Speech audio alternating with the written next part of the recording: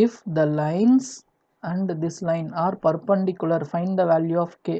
So இந்த ரெண்டு லைனும் பர்பண்டிகுலர்னா k வேல்யூ என்னன்னு கேட்குறாங்க. ஸோ இது லைனோடைய ஸ்டாண்டர்ட் ஃபார்ம் கூட கம்பேர் பண்ணிக்கலாம்.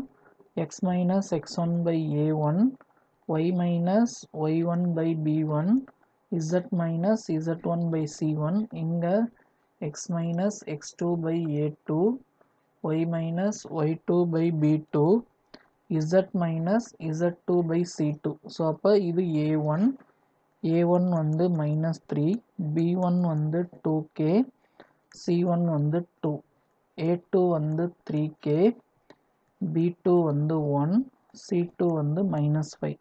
இப்போ ரெண்டு லைன் வந்து பர்பண்டிகுலர் அப்படின்னா என்ன கண்டிஷன் அப்படின்னா a1 a2 plus b1 b2 plus c1 c2 equal to 0. So அப்போ minus 3 into 3k plus 2k into 1 plus 2 into minus 5 equal to 0. அப்போ minus 9k plus 2k minus 10 equal to 0.